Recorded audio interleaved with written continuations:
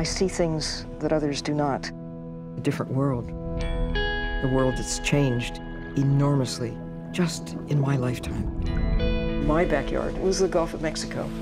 That's where I first fell in love with the ocean. I think if others had the opportunity to witness what I have seen in my lifetime from thousands of hours underwater, I would not seem like a radical at all. It's a pleasure to introduce a scientist, an engineer, a teacher, and an explorer. The ocean is dying. All of us, we are the beneficiaries of having burned through fossil fuels.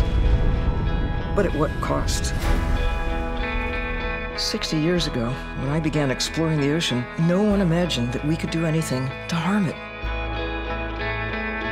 I saw the after influence of what we can do to the natural world. Think of the world without an ocean. You've got a planet a lot like Mars.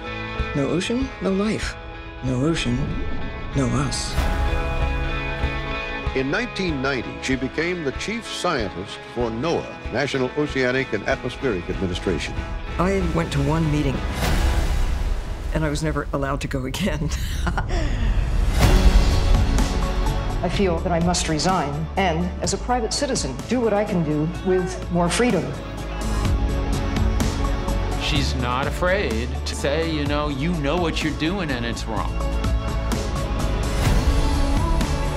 I really speak for the ocean. If we continue business as usual, we're in real trouble. She's made it her life's purpose to make sure everybody else understands what's going on. Sylvia has a wish for the planet, what she calls her Mission Blue.